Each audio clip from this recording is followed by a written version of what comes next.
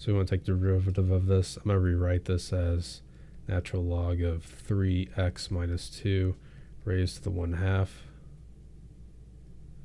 All right, so the derivative of this is going to be 1 over 3x minus 2 raised to the 1/2. And then we take the derivative on the inside, so we get 1/2 times 3, which is this, and then 3x minus 2 raised to the negative 1/2. So rewriting this is the same thing as 1 over 2, and actually we get 3 up here. So we got 3x minus 2 raised to the 1/2, and then still on the bottom we have